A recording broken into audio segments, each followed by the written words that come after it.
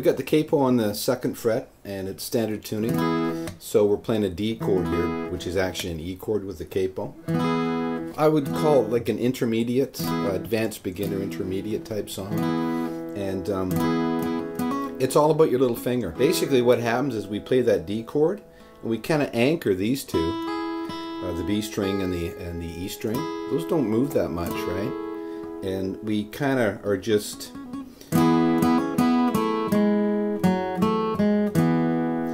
we're just moving our little finger and taking our first finger on and off. Okay, so I think before you get into the actual strumming part, I think what you need to do is just learn how to play the melody, just single notes, like holding this chord, right? And the song starts like, you know, the album.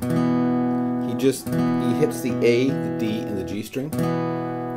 Okay, and that's about the only time he's going to hit that A string. The rest of the time it's going to be, you know, the D chord without that A string. But the beginning, the intro is, and then he gets into the strumming. We'll talk about the strumming in a minute. But we want to just play this melody with single notes. So what we want to practice is this.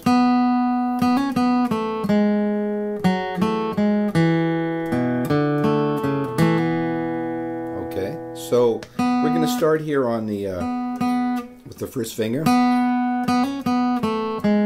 Okay, so we're going to be up here on G4,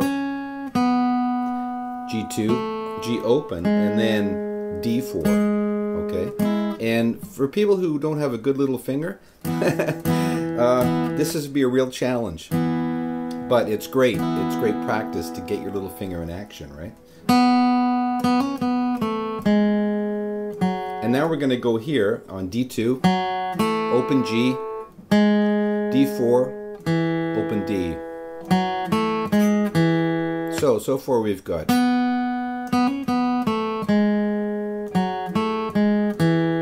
And then we're going to finish it off with this. Okay, so that's open A, A3, open G,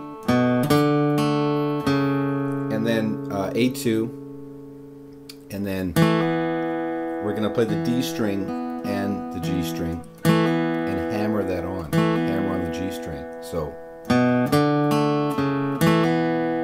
okay, so all together.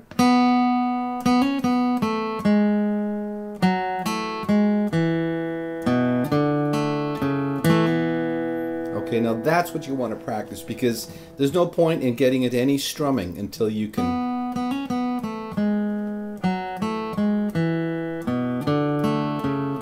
And those are all downstrokes, okay? All downstrokes, because the next thing we want to do is we want to just get our hand moving and play the same thing, right? Okay, so we're going to do this.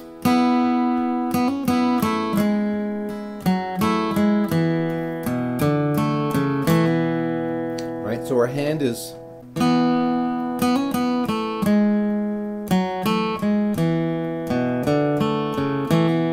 okay. So we're getting that rhythm going with our hand, and like I said, everything is a downstroke on the melody. Right? Okay, because now with the rhythm, the strumming is that's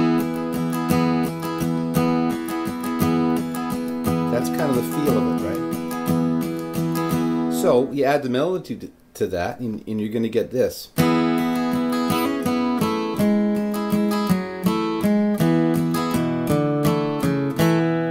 Okay, so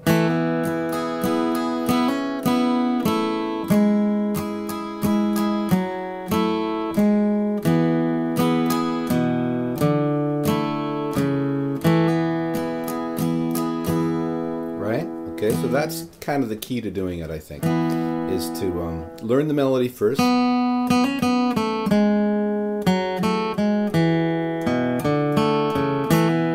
Okay, then do the melody with your hand in rhythm, and keeping in mind that every note of the melody is a downstroke, right?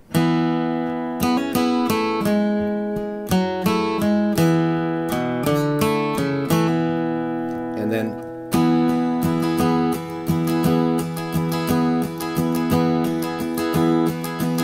finally add that rhythm in.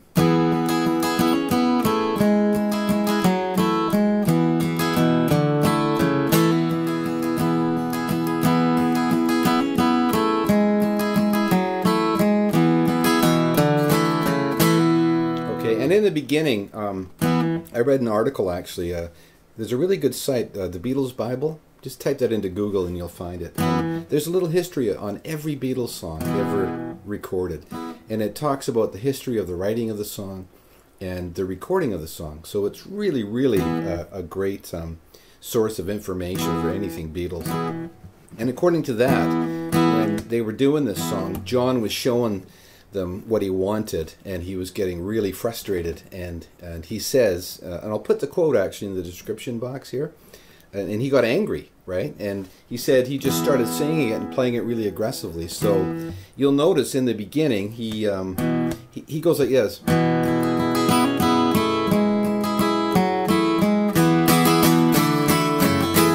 He just really hammers that last part there, and apparently it's because he was a little bit pissed off, right? Anyway, so like I said earlier, the first chord is those three notes, right? A, D string, and G string, and you go.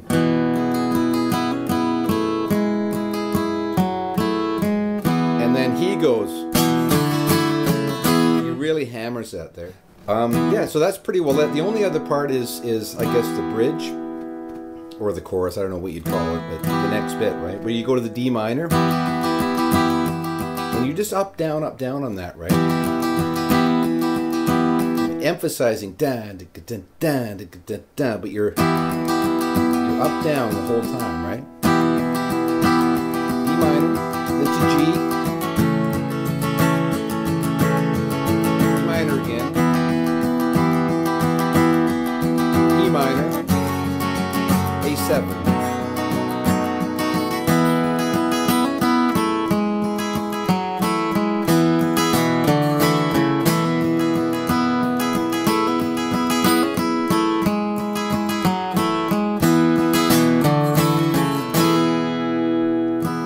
And there's only other one little part there where he does a rhythm thing that's a bit different, and the line, "We talked until 2."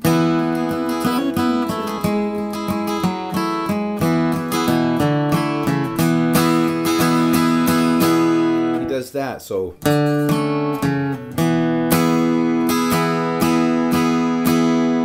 okay, just sort of emphasizes that rhythm.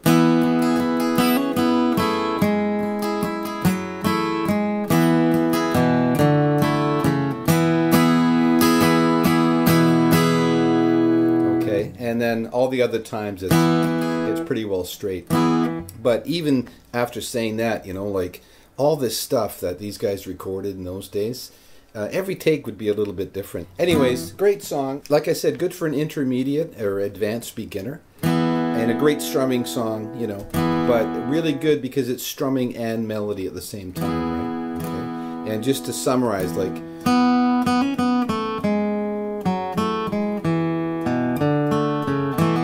just practice that first, right? Like, don't start strumming it until you can play that clean, all and down strokes, right? And then just add the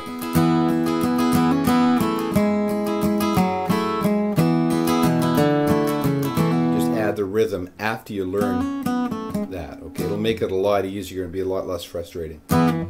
Great. Okay, hope you get something out of it. Hope you enjoy playing it, and yeah, we'll talk to you next time.